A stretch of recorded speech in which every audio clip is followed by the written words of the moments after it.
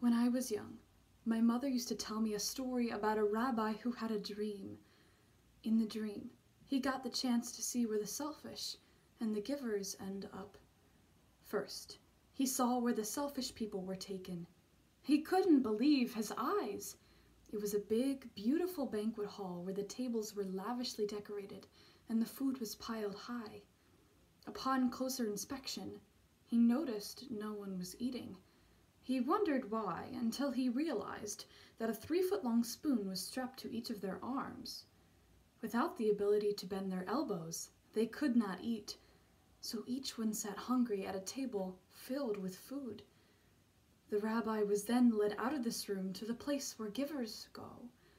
He couldn't understand what he was seeing. It was also a beautiful banquet hall lavishly decorated with food piled high.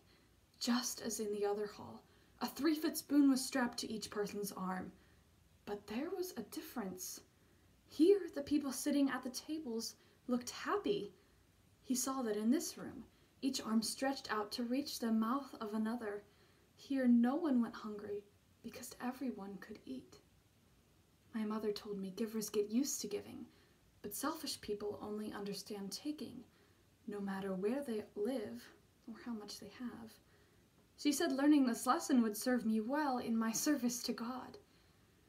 I grew up in Nazareth, where the houses are built on the steep sides of a hill.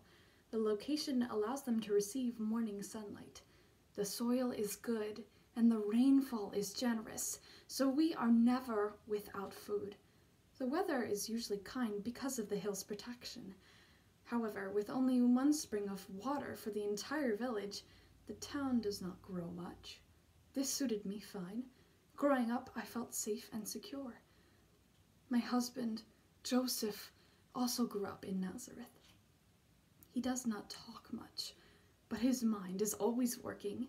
He's conscientious, faithful, and gentle. Joseph works as a carpenter. He is a thinker, and I am a planner, so we are a good match. And in case you're wondering, Joseph is a giver. I know this because in the 6th month of our betrothal, something happened that changed our lives. Joseph was by my side every step of the way. It was spring, a time when most of the rains had passed and the ground was green. It had been a busy day, and I was hunting for some privacy in the cooler evening air.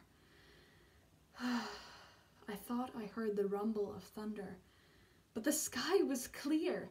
I was preoccupied, looking for storm clouds, when a voice broke the silence.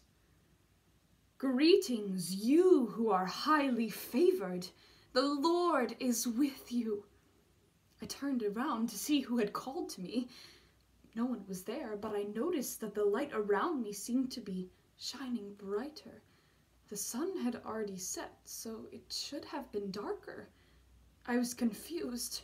I closed my eyes and stumbled back a step. The voice came again. "Don't be afraid, Mary." I opened my eyes. No one was there, but the light seemed even brighter. I took a small step forward, looking into the light in front of me. Slowly, the light shifted, and a figure began to form, growing in size, as if walking toward me from a long distance. When the figure reached me, I felt dwarfed by its presence. When I finally gained enough courage to look up, I found an attentive face looking at me.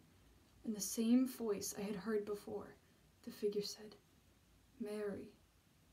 Then, unbelievably, an even stranger thing happened. From some place deep inside me, I understood that this illuminated figure was an angel.